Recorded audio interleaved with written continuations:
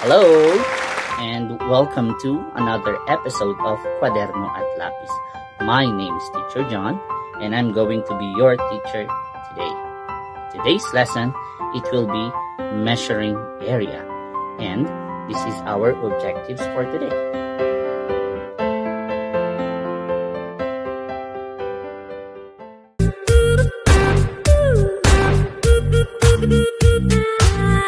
But what is an area?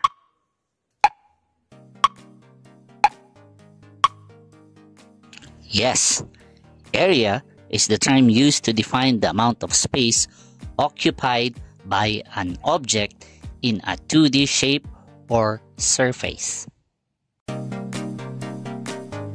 We use square unit to measure the area of an object. And today, we will learn square centimeter and square meter. We use square centimeter for small objects like your cell phones, mouse pads, folders, and books. And for the large objects, we use square meter.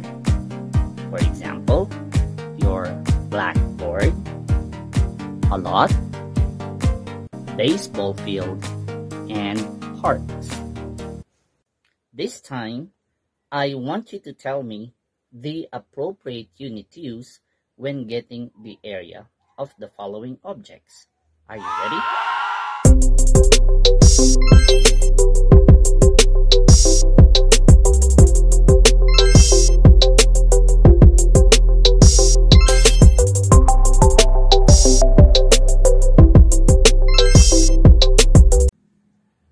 To get the area of this swimming pool is that we have to get the length and the width of it. Then we simply multiply. The formula for a rectangular shape is length times width. To get the area of this chessboard, we just need to get the measurement of one side, then we multiply. The formula for a square object is S times S. Let's test what you have learned.